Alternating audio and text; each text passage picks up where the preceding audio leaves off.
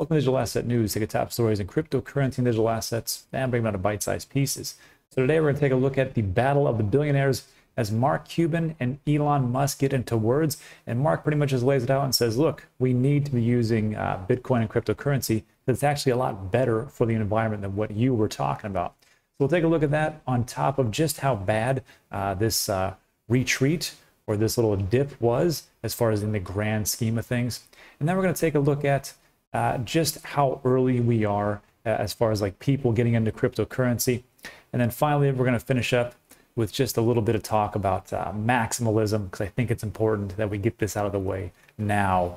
And finally, we'll take a look at Vitalik Buterin burning 6.7 billion worth of Shiba Inu token and what that did to the price. So we'll go over all those things. There's a lot, but first let's take a look at what's going on in the market. So last night, just so you know, this is a different space. We were in Puerto Rico in the condo, and we're just here to meet with the lawyers and talk about the whole move over here. And I will be doing a video about how that all works.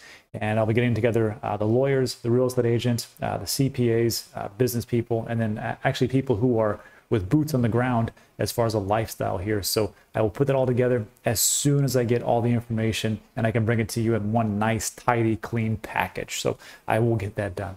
But right now, today, this is what we got. So last night, quite a bit of a dip. We got here in Puerto Rico. I did a quick video and we were talking pretty much about Elon Musk and his tweet storm.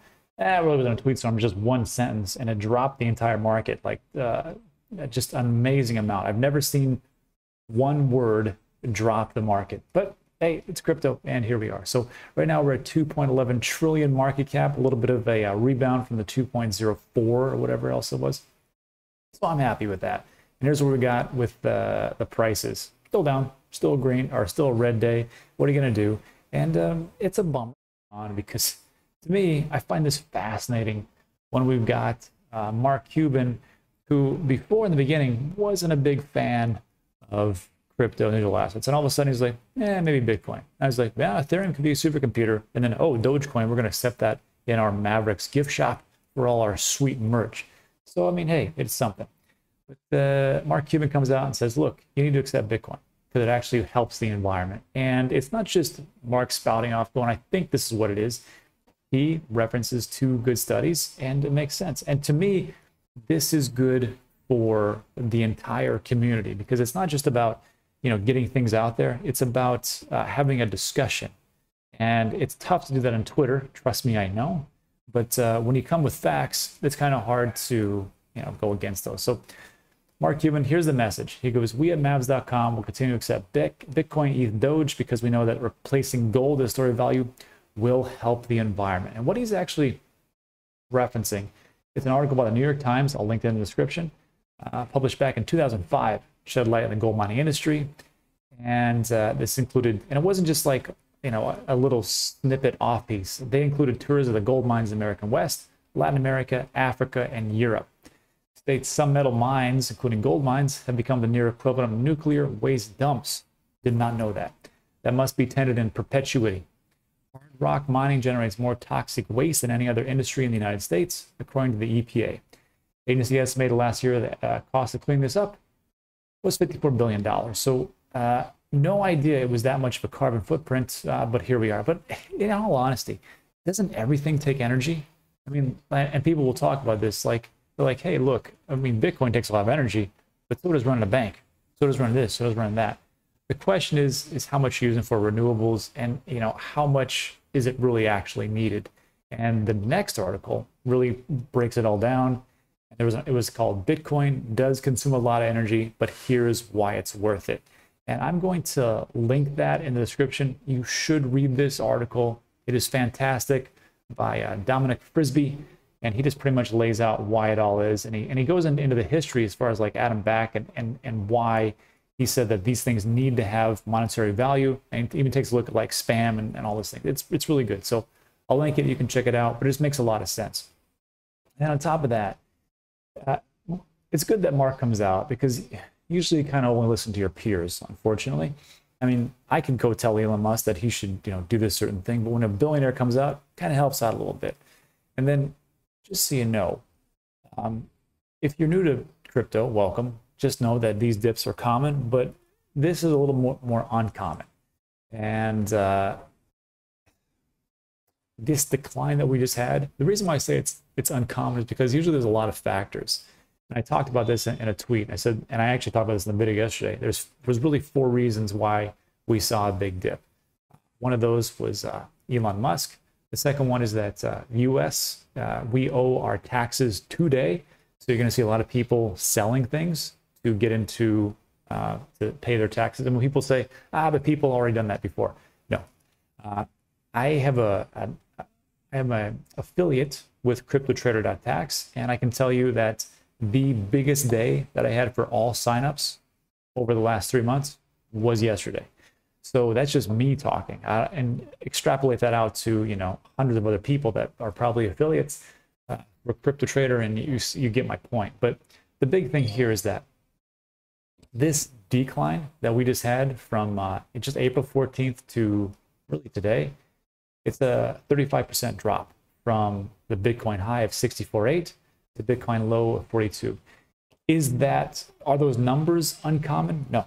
And we can see them all the way throughout. I mean, look at December 2017 for a year, December 2018, it was down 84%. That's crazy.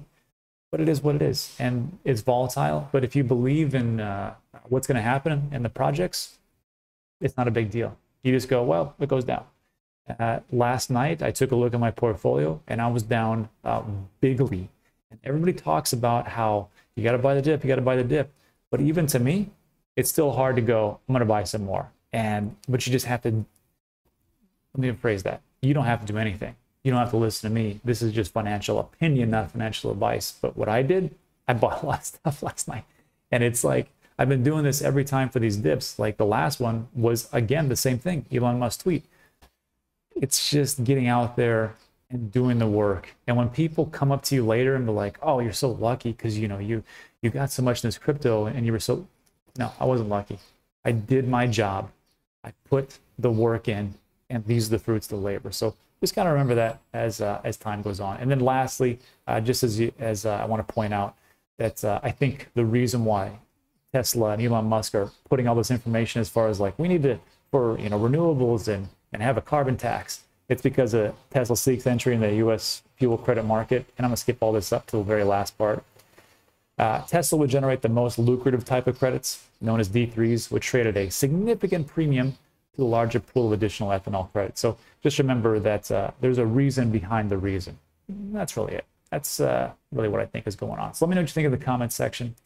Let's move on to our next piece. And that is Mark Cuban. That is Mark Cuban again. And I thought this was interesting because Mark's like, Bitcoin eat Dogecoin. But then he asked the question on Twitter, like, who uses Cardano for anything?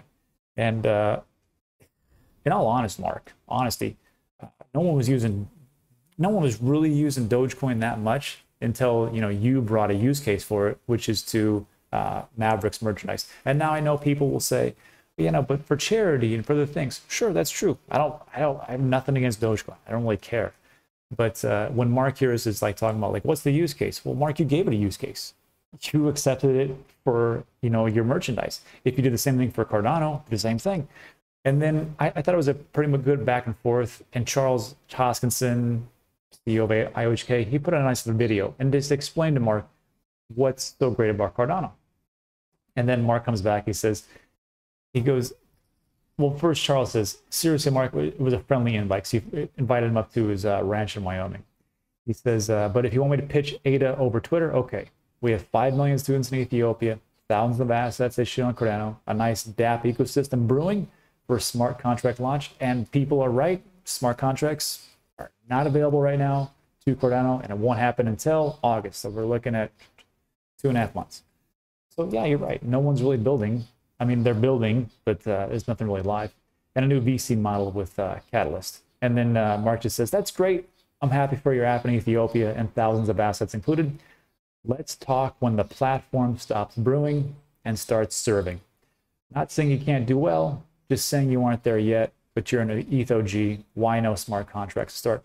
And hey, it's a good point. And then, of course, Charles can come back and go, like, we're very regimented.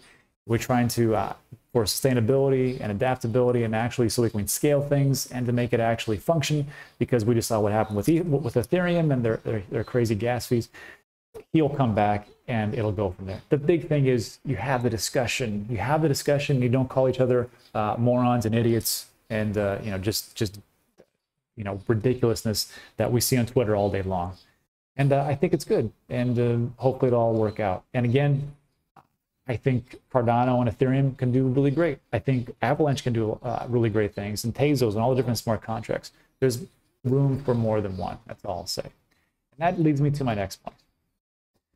Two things. First of all, maximalism. Let's kind of drop it, can't we? Even I get caught up in that, even on Twitter. So I have to remember, and Raoul Pal said something very smart. He said, Bitcoin maxis are the problem for the space. When people are getting in, they listen to all these people, and it gets very negative. So just kind of you know, be like, hey, it's okay. And I made this example like this on Twitter. I said, and the comment was, I'm bullish on Disney Plus. And then the Netflix army comes out and says, you're an idiot. Netflix is the best documentaries and more viewers. Prime Video army. Prime Video says, you're so dumb. We've got way more independent movies and we're built on Amazon, you idiot. And then me, I just says, hey, you could have all three. It's not entertainment advice. And the reason why I said this was a joke to just kind of say, like, who cares? You know, you can have all three. Like, I own Cardano, Ethereum, and Avalanche, and a bunch of other different platforms. So who cares? So just kind of go, hey, if yours makes it, great. I think mine's going to do well, but hey, you know, gentleman handshake, and then let's see who wins the race. And that's really shouldn't be it. I think if we can do more of that, I think we'd be a better place as far as like accepting new people as they come in.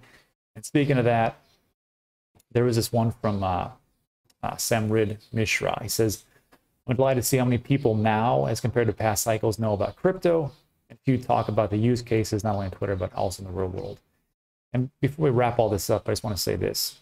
So the whole thing about this is that in 2017, when everything just went to the moon, I remember everybody talking about Bitcoin and crypto, and everybody was talking about it. And as soon as there was a crash in 2018, nobody talked about it. And even my friends, you know, would come to me like, hey, how's that working out for you, genius? And, you know, didn't. Of course, it was tough to swallow your pride and go, yeah, I didn't really do too well. But I think it's going to come back. I'm a dollar cost average. Like, okay. And now here we are.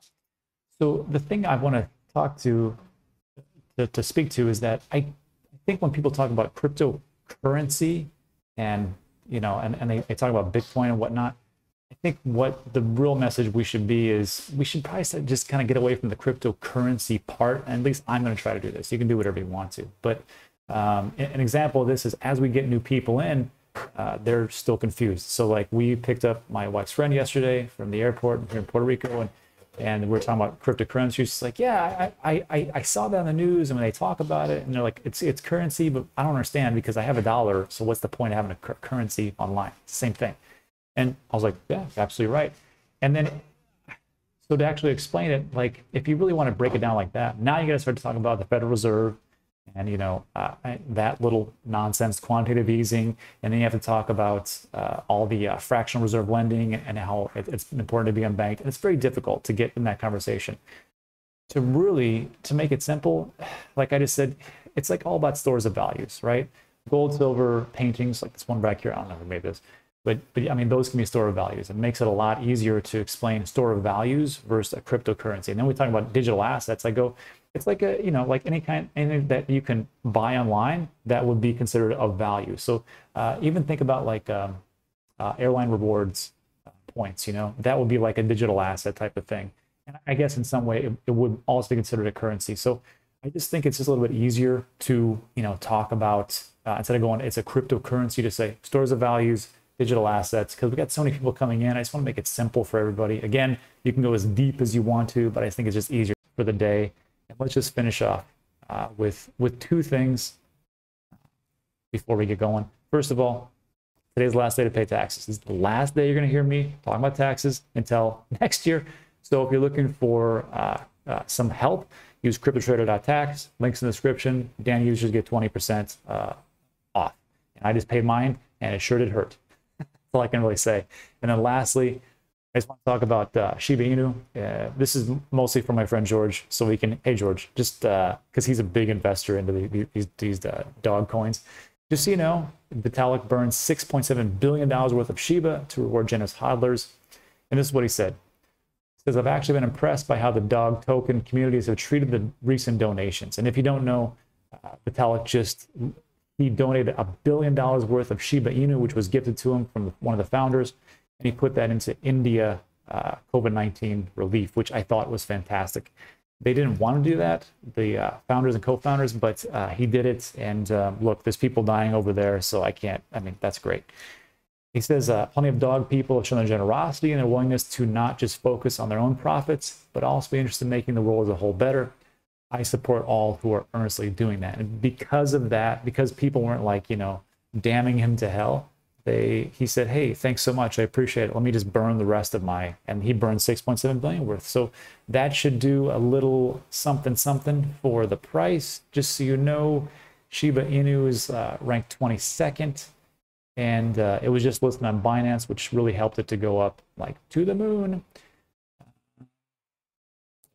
The last 24 hours, you saw it go from, I don't even know this number. 0.00001259, and it went up a lot. So I can tell you. So the last 24 hour went up 5%, 7 days, 900%, 30 days, wow, 2,000+%. So just so you know, if you're looking into those coins, that probably is a catalyst, especially as things bounce back, but just financial opinion. Okay, so that's it for today. Look, I know the audio is not fantastic. We're in the condo for the next 4 or 5 days. It's probably going to be like this. We'll probably meet up with Ryan and Alex and Weston and the crew today. Maybe a little Lucas if he gets time. Not today, sometime this week. I got stuff to do. And that's it for today. So thanks for watching all the way to the end. I appreciate it. Like the video, give it a thumbs up. Consider subscribing. All that great stuff. See you on the next one.